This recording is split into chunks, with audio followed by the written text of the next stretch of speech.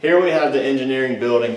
This is a mix of class labs, so you'll see when we look in here, they have a mix of where they can sit down and listen to lectures, but also a mix of lab equipment. As you walk through here, this building consists of 5 of these type of rooms and 1 just regular classroom lecture hall. We'll go ahead and walk down this way and see the rest of it. This is a new program here at Campbell, a newer program that has had much success over the recent couple years. They had their first graduating class 2 years ago.